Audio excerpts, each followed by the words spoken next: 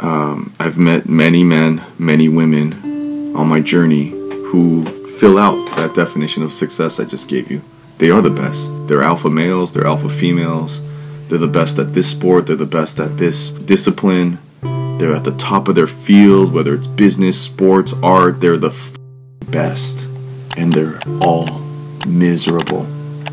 They like to tell me they're not.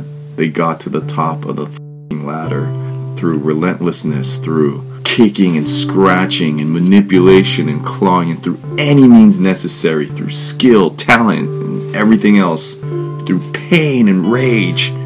They climb to the top, and like they say, it's lonely at the top.